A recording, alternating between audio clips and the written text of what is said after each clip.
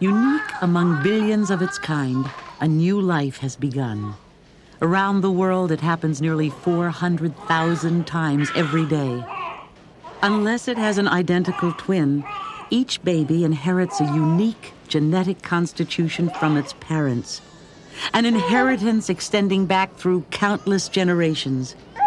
Among all the races of mankind, the process is the same, and the more we learn about it, the more wondrous and awesome it seems.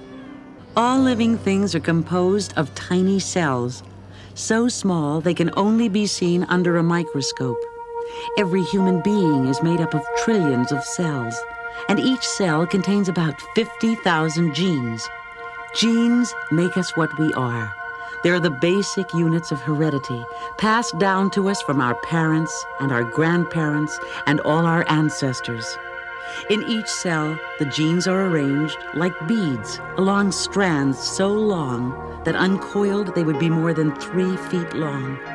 These strands are made of DNA, which exists in the nucleus of the cell in the form of a double helix. DNA is the abbreviation of deoxyribonucleic acid.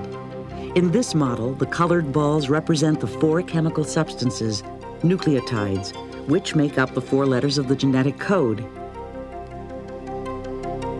A for adenine, C for cytosine, G for guanine, T for thymine,